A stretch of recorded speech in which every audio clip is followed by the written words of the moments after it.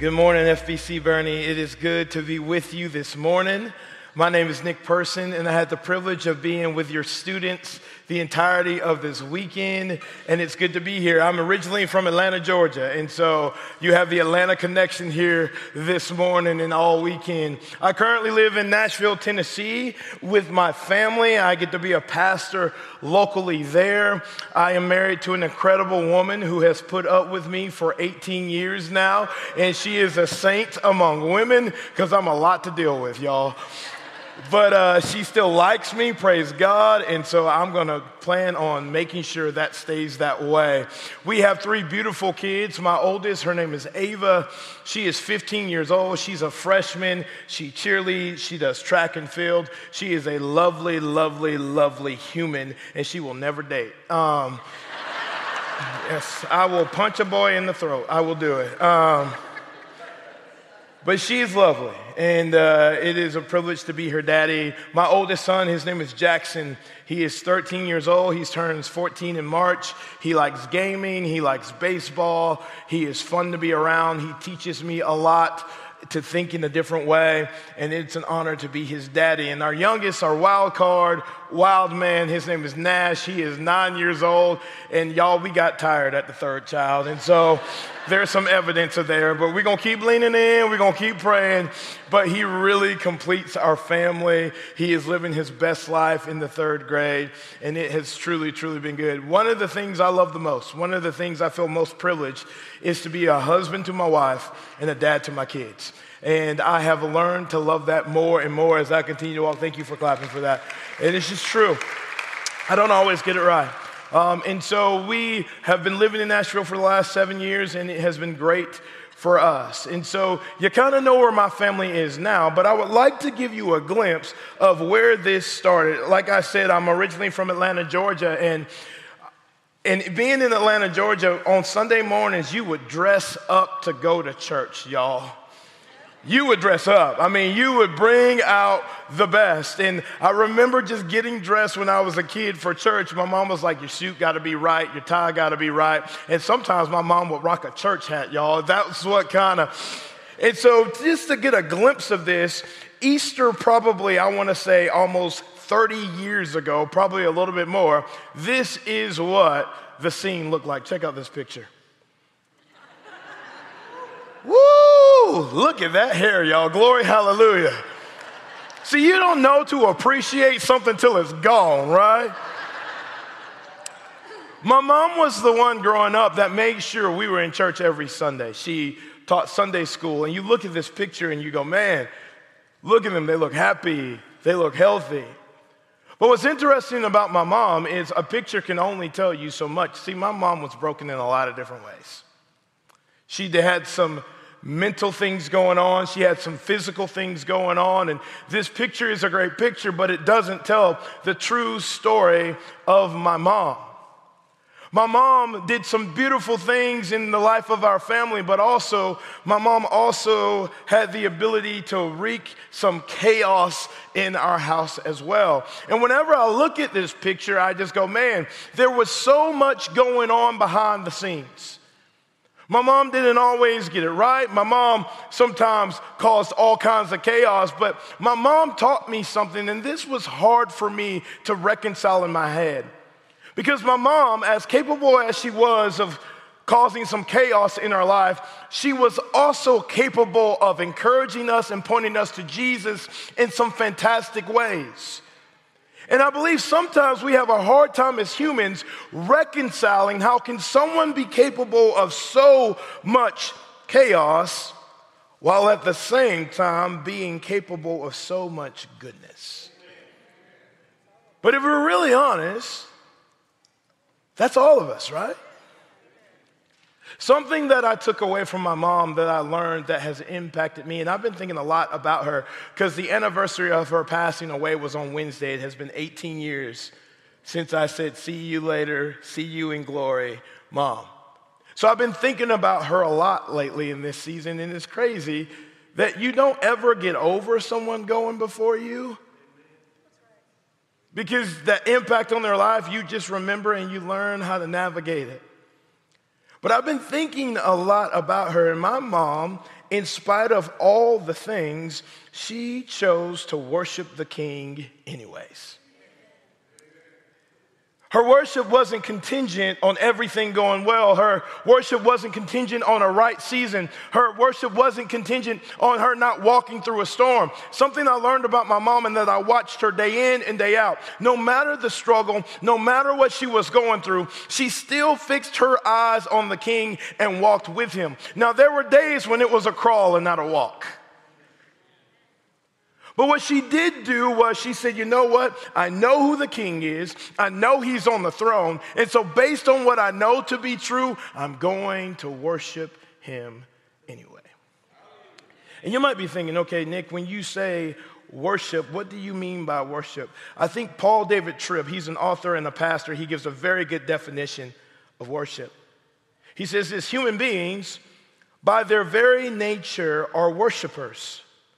Worship is not something that we do, it defines who we are. You cannot divide human beings into those who worship and those who don't. Everybody worships. It's just a matter of what or whom we serve. My mom, not perfectly, but worshiped the King through it all. She fixed her eyes on the King and she walked towards the King. Today, we're going to jump into the Gospel of Mark, and we're going to see a lady named Mary, the sister of Lazarus, the sister of Martha. She's going to show us a posture of what it looks like to worship anyway. Despite what people say, despite what people think, despite the season she was walking in, she had a resolve that she was going to worship the King. And you might go, why would she have a resolve to do that? Because the King is worthy. In the midst of a broken world, the King is worthy. And I think we got to understand, the King did not break the world, everybody. Sin did. And I think as we navigate life, sometimes we go, hey, King, are you really good? Jesus, are you really good? He is. And he is redeeming and reconciling, and he is at work. And so we're going to see a picture of what it looks like to worship anyway. We're going to be in Mark chapter 14, and we're going to supplement some with John chapter 12 because it tells the same story in that gospel. And as we navigate, a question you're going to have to answer when you walk out of this place today is, are you going to choose to worship anyway? Despite the ailments, despite the pain, and I'm not talking about ignoring that, but knowing that God is still on the throne, are you going to choose to worship him in the midst of a storm anyway? I can't answer that for you. I can only answer that for myself. As we prepare to engage with the word of God, let's pray. Father God, thank you for who you are and what you do. Lord, my prayer for us is over the next few moments is that we can fix our eyes on you. Lord, that you will remind us of what is true and that we will have a resolve that because you are good, because you have redeemed, because you have saved us, you are worthy of our worship. You are worthy of our lives. You are worthy of our everything in spite of what may be going on around us. So Jesus, we love you. Jesus, we thank you. And Jesus, we pray all these things in your awesome and amazing name. Amen. Mark chapter 14, we're going to begin in verse 1. Let me kind of give you some context of what's going on. Jesus has been walking around with his disciples. He has been causing chaos because he is doing things that people don't like. He is healing people. He's hanging out with sinners. How dare he? And people are being bothered because this is not the way that a rabbi should act. But here is Jesus claiming to be the Son of God. And there are people that are saying that's blasphemy. You can't truly be the Son of God. But all the evidence of Jesus' life spoke to the fact that he was the Son of God, that he is God in the flesh. And his disciples are following him, and they had no idea what that invitation would lead to. They're walking around, they're doing these things. God is empowering them to do miracles as well in his name. And they are like, what is going on? They find themselves at a meal, the Passover meal, and we're getting close towards the end of Jesus' life. So Jesus goes and he's going to hang out with some close friends. What I love about that is Jesus was fully God and fully human. He had community. He had friends. So we're going to drop into this story in Mark chapter 14, and we're going to see Jesus hanging out with his community and about to share a meal that is going to illustrate what he's about to do. I love it. Verse 1. Now the Passover and the festival of unleavened bread were only 2 days away. And the chief priests and the teachers of the law were scheming to arrest Jesus secretly and kill him. But not during the festival, they said, or the people may riot. Here's what's interesting. Let me pause right here for a second. I think sometimes we look at the world and go, man, the world is going crazy. May I remind us that the world has always been broken? And I know that we're more aware of the brokenness because of social media and the news, but y'all, it's always been a hot mess. Even in the times of Jesus, they are plotting to kill him during the Passover festival where they're supposed to be remembering how God has provided for them. And what they are scheming in the background is, hey, thank you, God, for providing for us, but we're about to provide something for Jesus, right? And so it's always been a mess. And so my encouragement to us is let's not fret too much because the Lord is in control. Amen. Verse number 1 of John chapter 12. I'm going to give you just a little bit more insight from the Gospel of John. 6 days before the Passover, Jesus came to Bethany where Lazarus lived. John is given some insight of where Jesus is hanging out and who he's hanging out with, whom Jesus had raised from the dead. I love that little line. Y'all remember Lazarus? He was dead, but Jesus said, get up, and he came out. He was just hanging out with him. He was hanging out with a formerly dead man and eating at his table. I love it. Verse number 2. Here a dinner was given in Jesus' honor. Martha served, of course she was, while Lazarus was among those reclining at the table with him. I love that John's just going to give a little bit more insight and a little bit more of an intimate view of what's going on. Let's jump back to Mark chapter 14, verse 3. While he was in Bethany, reclining at the table in the home of Simon the leper, a woman came with an alabaster jar of very expensive perfume, made of pure nard. She broke the jar and poured the perfume on his head. Some more insight from John 12, verse 3. Then Mary took about a pint of pure nard and expensive perfume. She poured it on Jesus' feet and wiped his feet with her hair. Can we pause for a second? And I know some of you are going to judge that I'm about to talk about hair, but I need you to keep your judgment for a second. I have 2 beautiful ladies that live in my house, my wife and my daughter. They spend some time, some money, some intentionality on their hair. Amen, ladies? So for me, when I read this line, it makes me stop for a second and pause. Because I'm thinking to myself, knowing what I do know about hair, knowing what I do know about the intentionality, knowing what I do know, this is a very big deal.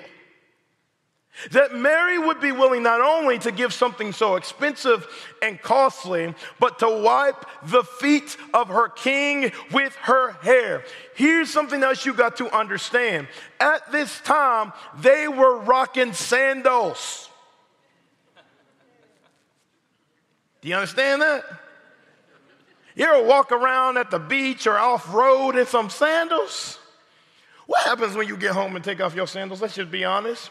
Your feet are crusty, y'all. They are. So here is Jesus walking around, doing what he's doing, blessing the people. He gets to dinner, and yes, he probably would have washed his feet, but she's going to anoint and worship him, and she's going to pour expensive nard on him, and then she's going to use something that's very, very important to her, and she's going to use it to worship her king.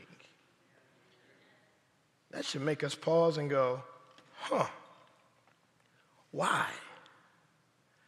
Why would she do such an audacious act of worship? I would argue that it's not so audacious, it's fitting. And the house was filled with the fragrance of her perfume. A jar full of pure nard would have been very, very, very costly. But yet she is anointing Christ with this perfume and with her hair. See, the name Christ means anointed one. So if you think about it, she's doing the exact thing that she needs to do in the presence of the anointed one. What is she doing? Anointing him. Mary brought her best and her all to the one who was worthy of it all. The reason she was willing to do this is because she had seen Jesus call her brother from death to life. You have to imagine that that would lead you to a posture of worship. I have seen what he is able to do. I've seen him step into the mess of my life and change the atmosphere. I'm sure Mary couldn't help herself, y'all. When she had an opportunity, she's like, I am taking it because he is worthy. She gave her all to the anointed one. And it says something that I think is so beautiful. Don't miss it. The fragrance of the offering filled the house. Her worship filled the house. I think the same is true of our worship today, y'all. When we worship our King, it can't help but fill the house. And people take notice of the one who is anointed, the one who is worshiped, the one who is worthy. Mark 14, verse 4. Some of those present were saying indignantly to one another, why this waste of perfume? It could have been sold for more than a year's wages and the money given to the poor. And they rebuked her harshly. Here's something that I've learned to be true. True worship will cause outrage from those who do not value Christ as they should.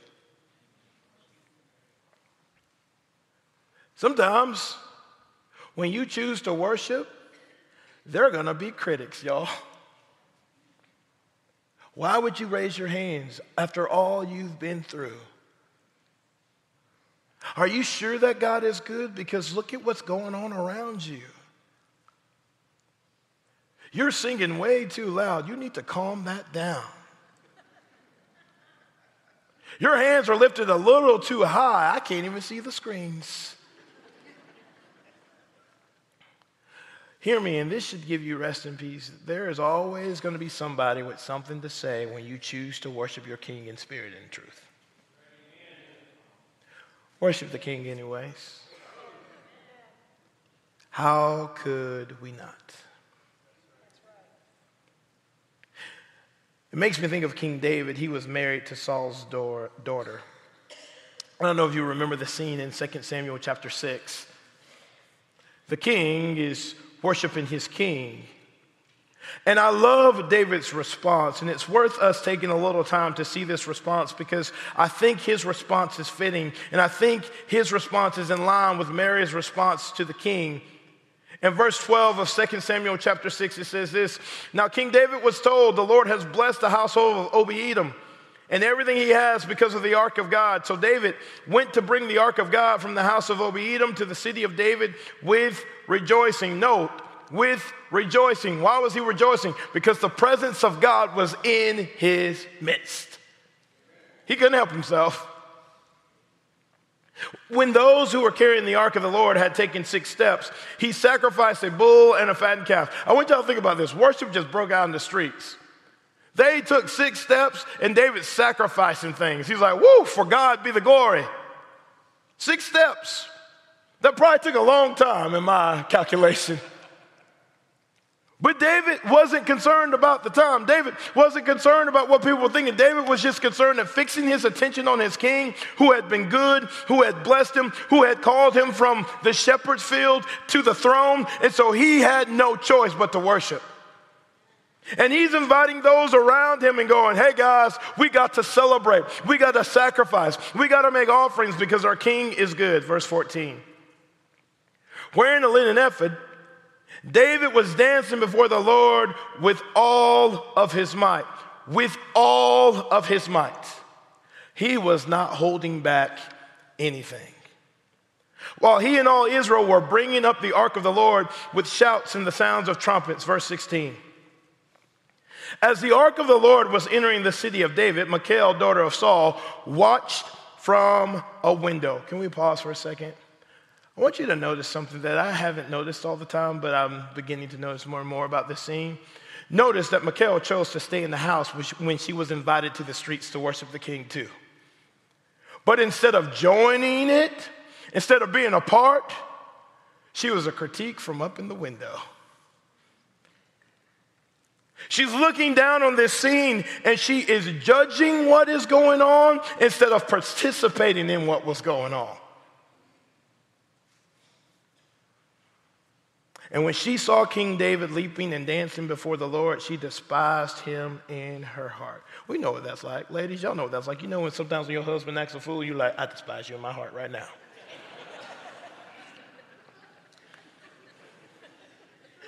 They brought the ark of the Lord and set it in its place inside the tent that David had pitched for it. And David sacrificed burnt offerings and fellowship offerings before the Lord. After he had finished sacrificing the burnt offerings and the fellowship offerings, he blessed the people in the name of the Lord Almighty. Notice that the atmosphere was better because David chose to worship the king. Those around him were impacted by his worship. Then he gave a loaf of bread, a cake of dates, and a cake of raisins to each person in the whole crowd of the Israelites, both men and women, and all the people went to their homes. I imagine they went to their homes singing as well. When David returned home to bless his household, Michal, daughter of Saul, came out to meet him and said, how the king of Israel has distinguished himself today, going around half naked in full view of the slave girls of his servants, as any vulgar fellow would. Y'all can almost hear this conversation in your head, can't you? I imagine David walking in the house and go, hey, honey, you were dancing in the street in your drawers. What is wrong with you? Verse 21. It's one of my favorite responses in all of the narrative of Scripture. David said to Michal, it was before the Lord who chose me rather than your father. That just got real. Or anyone from his house when he appointed me ruler over the Lord's people, Israel. I will celebrate before the Lord. I will become even more undignified than this, and I will be humiliated in my own eyes. But by these slave girls you spoke of, I will be held in honor. David's response summed up was this: I am going to worship anyway. Verse 6 of Mark 14. Leave her alone, said Jesus. Why are you bothering her? She has done a beautiful thing to me. The poor you will always have with you, and you can help them anytime you want, but you will not always have me. She did what she could. She poured perfume on my body beforehand to prepare me for my burial. See, Jesus knew what was coming just around the corner. And he's experiencing Mary, his friend, worship him. And it's costly. Hear me. It's costly. Worship is costly. To live your life in response to the king is costly. But it was a cost she was willing to pay. Why? Because the king is worthy. True worship is beautiful to the king. Jesus said, leave her alone. She's the one who's getting it right. She's the one who sees me for who I really am. Leave her alone and let her worship.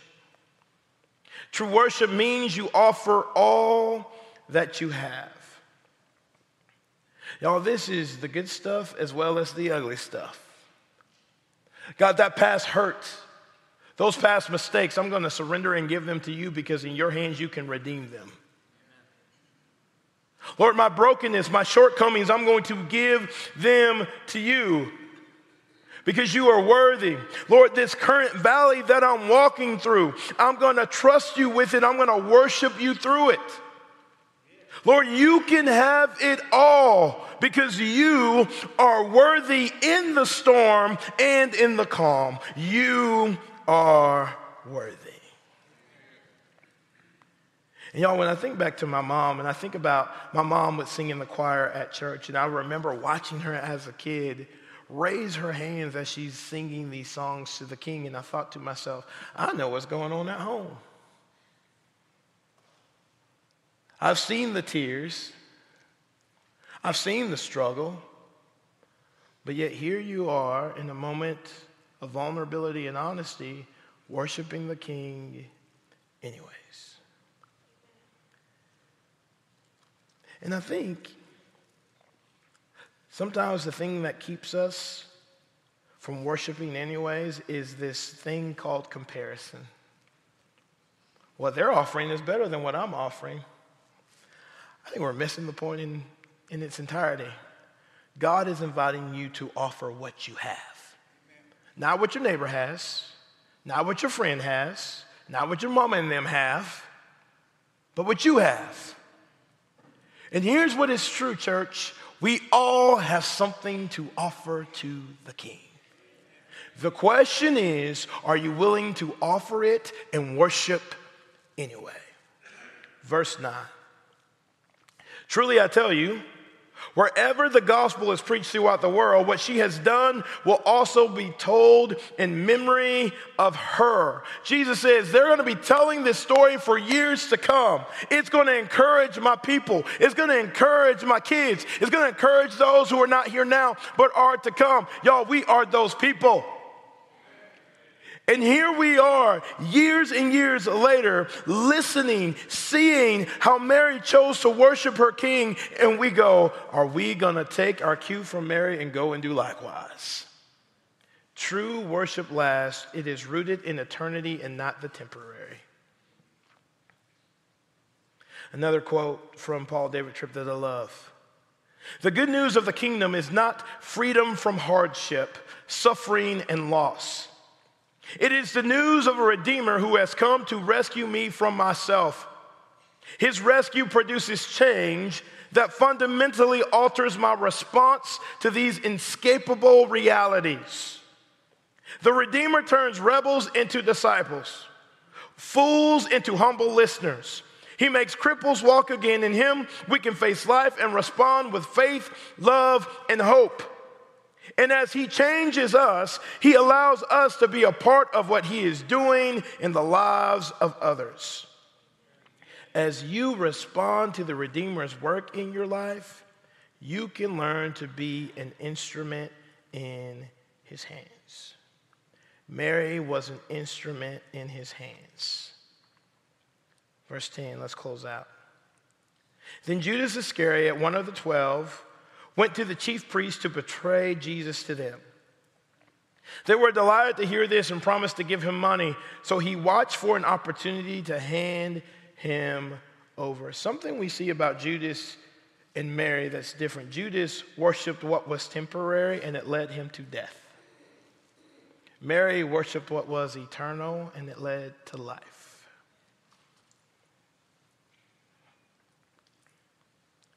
If Jesus willingly endured what he endured and suffered all that he suffered to be the perfect substitute, doing for you what you could never done for yourself, would you not be willing to make sacrifices to him?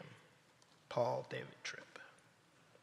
The aroma of Mary's worship pointed to the anointed King. Our cornerstone verse this weekend with our students has been Romans 12, 1 through 2. And I think it's fitting for us to end this message with the same bedrock verse that we have been walking on this entire weekend. And Romans 12, verse 1 says this: Therefore, in light of all the things, the good things, the bad things, the mediocre things, the struggles, the storms, the valleys, the mountaintops. Therefore, I urge you, brothers and sisters, in view of God's mercy. Whose mercy? To offer your bodies as a living sacrifice, holy and pleasing to God. This is your true and proper worship. Do not conform to the pattern of this world. Don't look horizontally. Don't look around, but look up.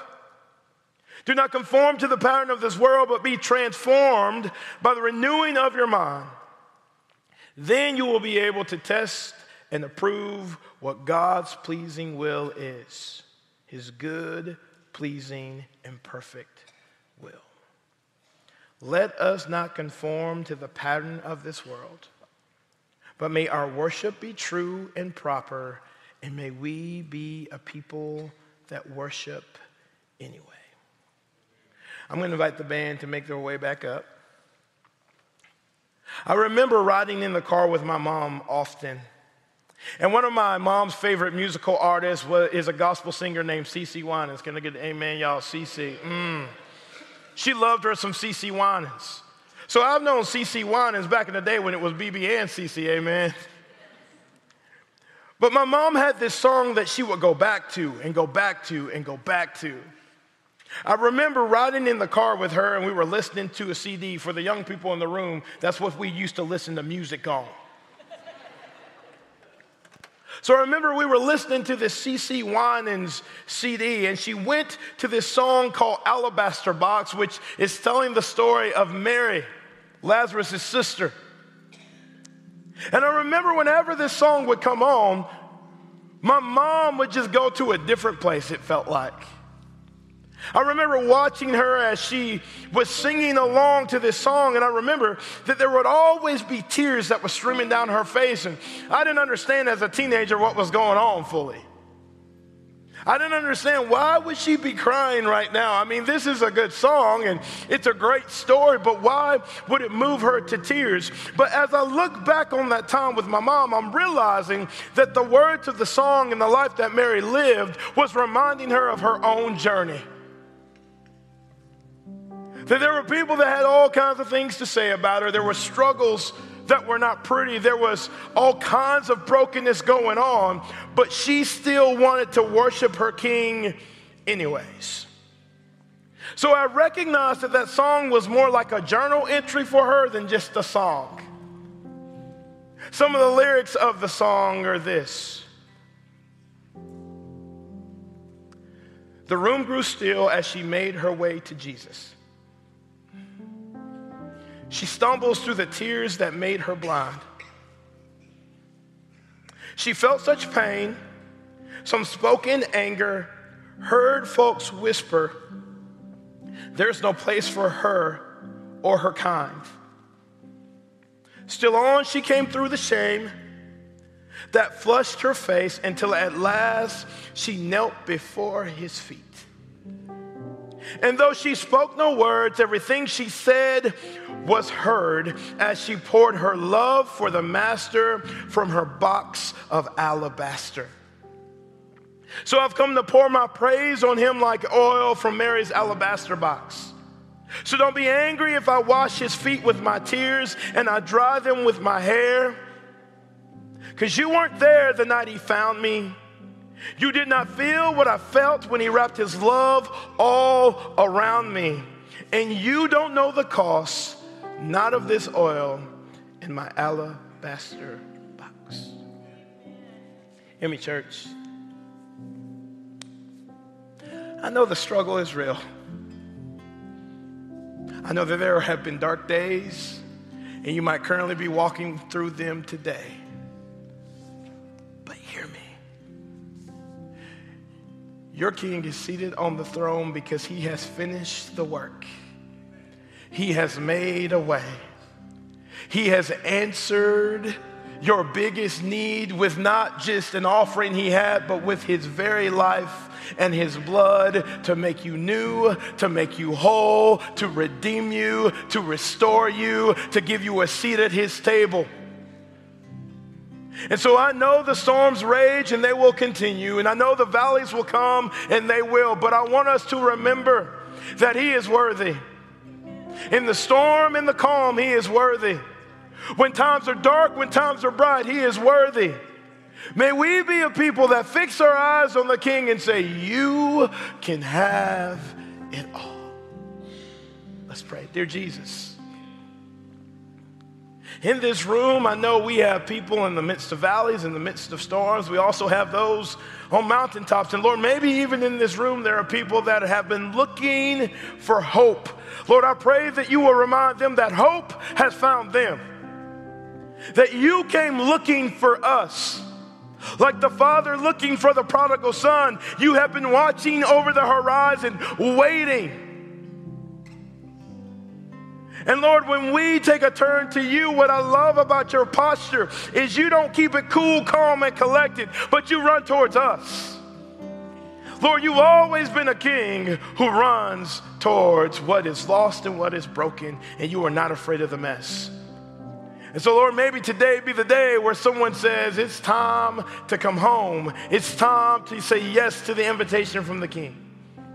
Maybe for someone else in this place, it's time to let go of what so easily entangles and for us to run in freedom. Maybe today we're bringing the hurt and the brokenness and saying, you can have it. I've been holding it too long and it has grown a root of bitterness, but today I'm letting it go. Lord, I don't know the next step, but may our step be worshiping you anyway. So Jesus, we love you. Jesus, we thank you. And Jesus, we pray all these things in your name. Amen.